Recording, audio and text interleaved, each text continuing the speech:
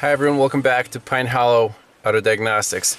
Yep, we're sitting inside the XL7. It's raining outside. We got called in here on this 2012 Chevy Volt, and customer complaint is check engine light is on and there's a warning on the dash that says the high voltage EV battery is not charging.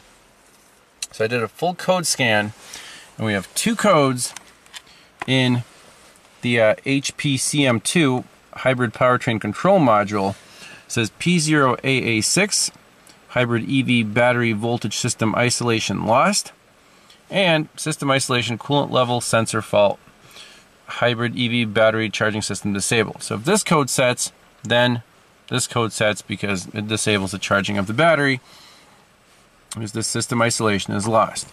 So first time for me working on one of these Chevy Volts, 90,000 miles on it. Let's do some research on these trouble codes, see if there's any interesting information. Where do we begin our diagnosis?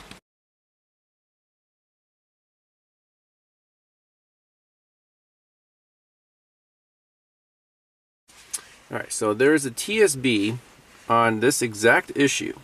Vehicle not charge and hybrid loss of isolation with DTC P0AA6 and or P1FFF. Those are the two codes that we have. This one and this one.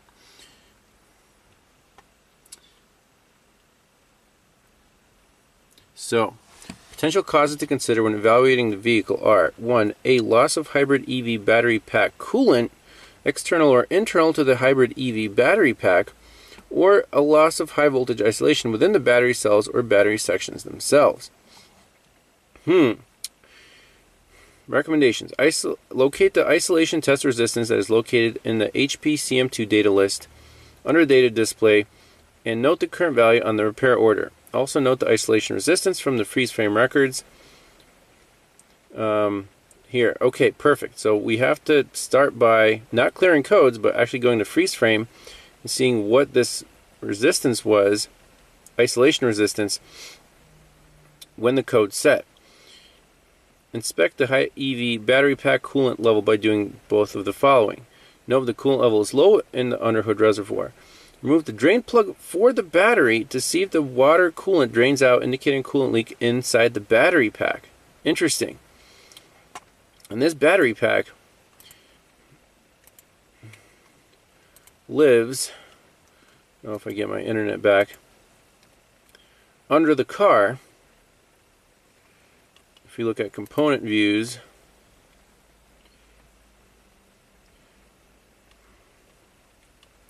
let's see, control valve, coolant pump. Let's go back a couple. Here it's under the car, so it's in the transmission tunnel, I guess. Here's all the electronics, and it has coolant going through it. And it's a GM, so what possibly could go wrong? There's the layout, and then the actual code description here, the P0AA6 hybrid EV battery voltage system isolation lost. It's equipped with a monitor, and the purpose is to test resistance between the high voltage positive and negative direct current DC bus and chassis ground. It has a special feature that tests with an AC signal on the high voltage system, monitors its amplitude. A reduced amplitude return signal indicates a loss of resistance to chassis ground. The isolation monitor method is sometimes referred to as an active isolation monitor. Okay. It runs when all the contactors are open. That's key. So, conditions for setting the DTC. The battery energy control module has detected active isolation resistance less than 325 kiloohms. Interesting.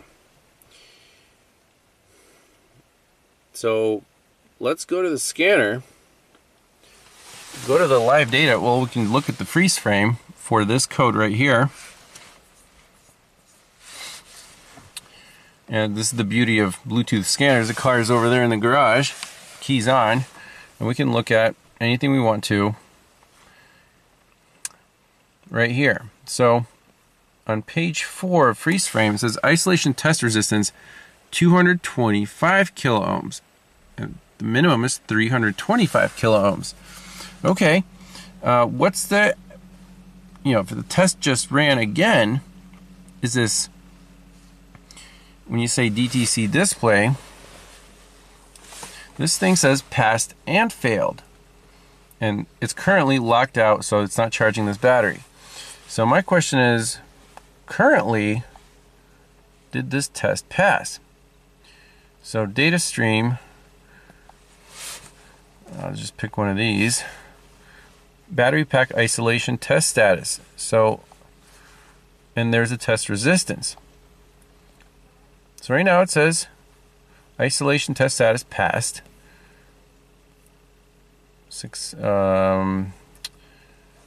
Isolation test resistance 3,000 kilo ohms. So basically, I'm assuming it's good, open circuit. Now the owner says when this code sets, it's been on for about 3 weeks.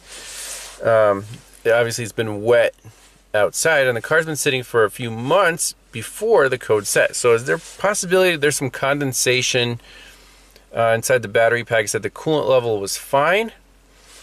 And right now the test, it passed the most recent test. He's been driving it for a while. So, I mean, the car is drivable, it's just not charging the high voltage battery. In the TSB, it says, check the coolant level. He said he checked that as fine. Removing the drain plug for the battery, well, that involves raising the car up.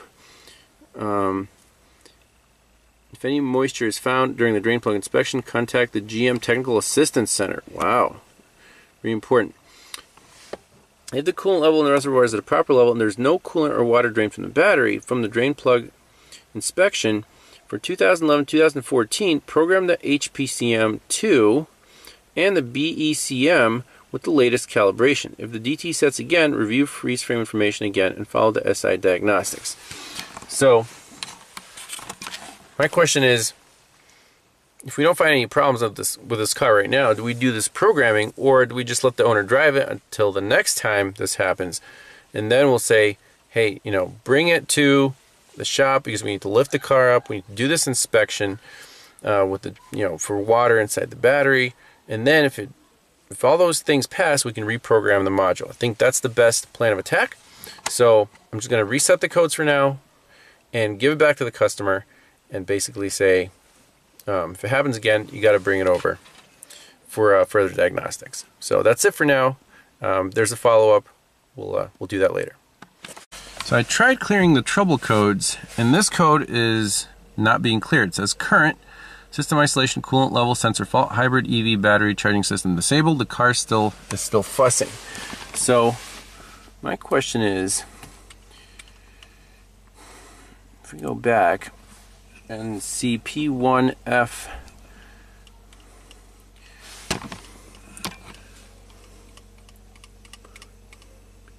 P1FFE,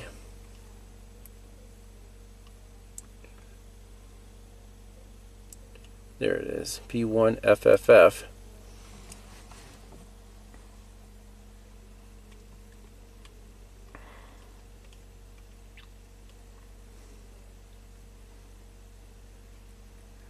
Coolant level sensor. Coolant level sensor attached to coolant surge tank. Yep. It's a two-stage switch which changes state when the level of the coolant pack and surge tank reaches approximately 100 milliliters. Changes when the battery coolant level in the surge tank gets low. The low level state is the lower resistance state of the sensor. Normal level state is higher resistance. So it's either on or off, basically. The hybrid EV powertrain control module uses the coolant level sensor to determine the control charging operation. Okay.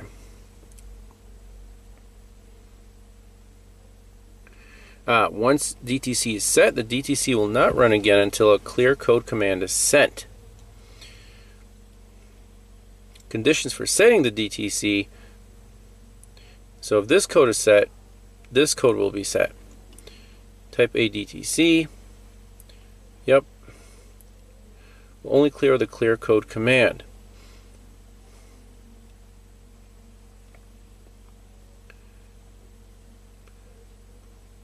Will not clear or go to history with ignition cycles. Will only clear with a clear code command. I tried it, it did not clear.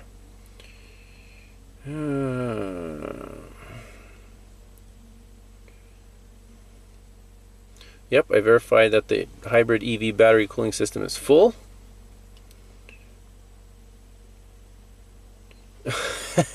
In order to clear the P1FFF, the K114B hybrid EV powertrain control module 2 may have to be programmed even though the module contains a current calibration level. That's nuts.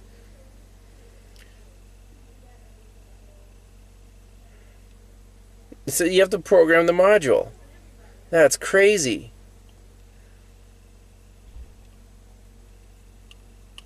Okay. So basically, we have to do this again. And we have to actually do the programming to clear this code. You can't just clear it and send the customer on his way. That sucks for the customer, but that's what we have to do. Before programming anything, I want to try this in the special functions. Reset functions, hybrid EV battery contactor open reasons reset. And right here, contact open reasons, we have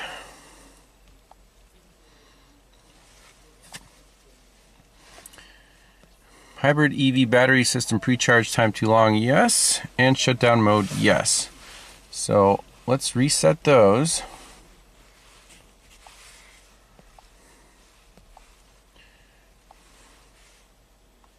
Refer to the service manual for instructions. Reset. Device limit exceeded. High voltage interlock circuit contactor not open. Oh. Okay.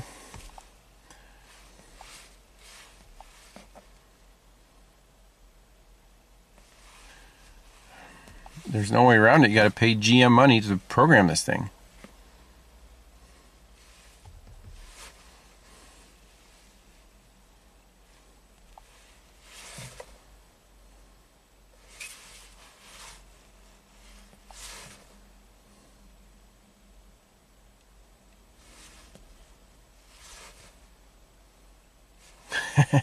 That's too funny. So I actually have TechLine Connect installed in this little laptop, and all you need is the Bosch MasterTech 2 pass-through.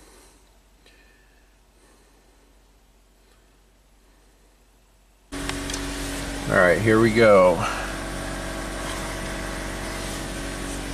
Pass-through is connected, and we're going to jump right into SPS2.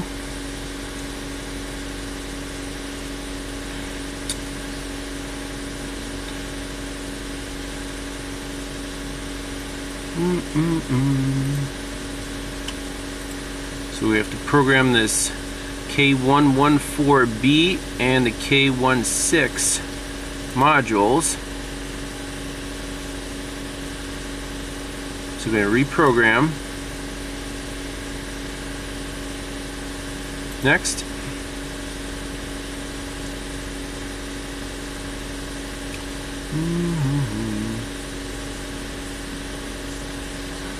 There's a K16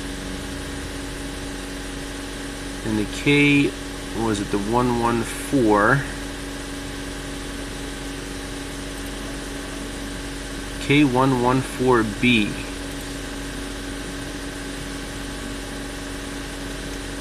Battery energy control module. There it is. K114B hybrid powertrain control module 2. Next.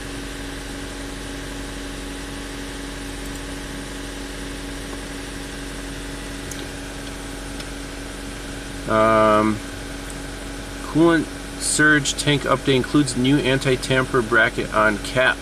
Well, let's see.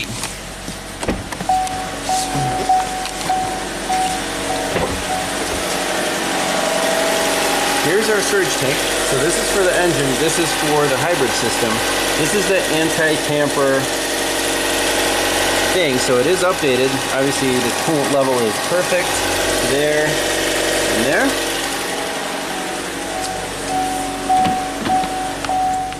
So we're going to select width,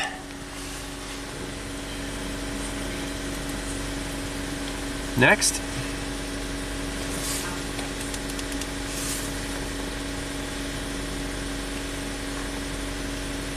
Yes.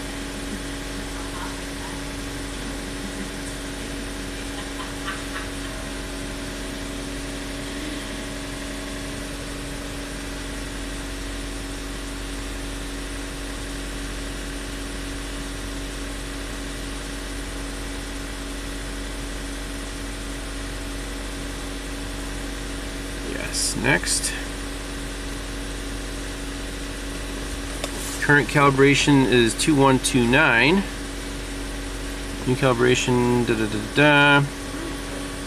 So I'm gonna control print screen this.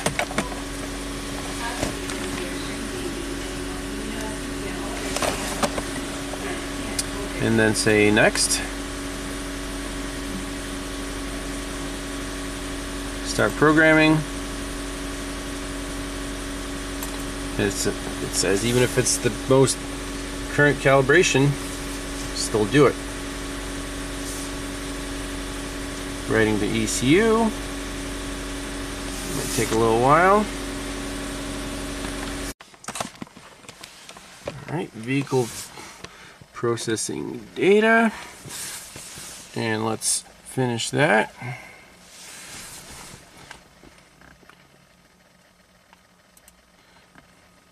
And then the TSB also said reprogram the K16 module. And that's battery energy control module. Let's see if we can do that one at the same time.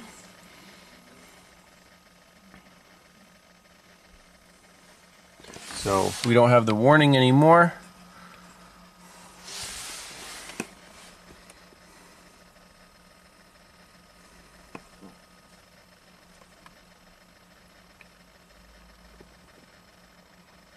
Okay, next.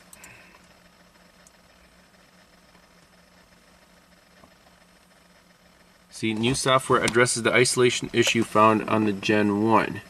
So let's just go ahead and do that.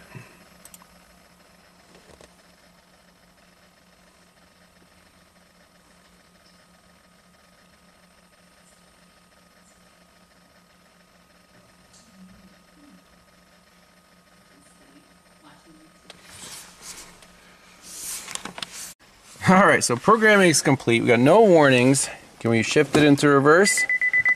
Yes. Shift it into drive, yes. We'll let go. See, check engine light is still on. So let's get the regular scanner out, scan it for codes one more time. See if it's happy or if it's good, you know, or if it's not happy. Alright, looks like good news. Everything's green on the scanner, everything's green on the dashboard. It's a very green car. So, shift in the reverse, car goes back. Shift in forward, car goes forward. So I'll give it back to the owner and tell him drive it. And if this problem reoccurs, then we'll actually, you know, check the battery for moisture or whatever. But how about that? To clear the code on this car, you have to reprogram the module. That's ridiculous.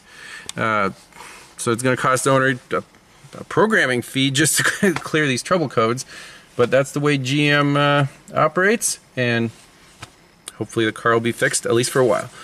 Thanks a lot for watching. We'll see you next time.